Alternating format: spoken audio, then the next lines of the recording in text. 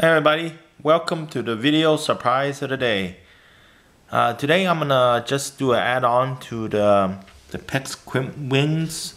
There was a question to get a little more in-depth coverage on this, and I'm just gonna show you how it looks like. And what I have is a 3/8 one. There's nothing too special about these wings. I mean, you feed it into the PEX plumbing, slip it in, then use the grip tool to just grip it together. And there you have it. There's no special need or, and these are very good metal. I got these at Home Depot, by the way. Not a lot of places have it. You get a bag of 25 of them in this case.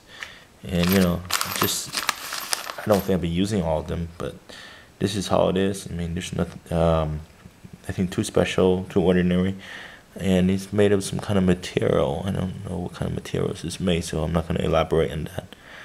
Now basically these wings just slip into the PEX plumbing thing. Then you crimp it. Then, it's nothing special. Of course, you want to get the cutters. There's one I have that you could cut at an angle to this thing if you made a mistake or wanted not to cut your tubing instead. Okay? Anyway, thanks for joining me today. The video is nice and short, but I just want to elaborate and follow up on this as requested. Thank you very much. See you next time. Bye.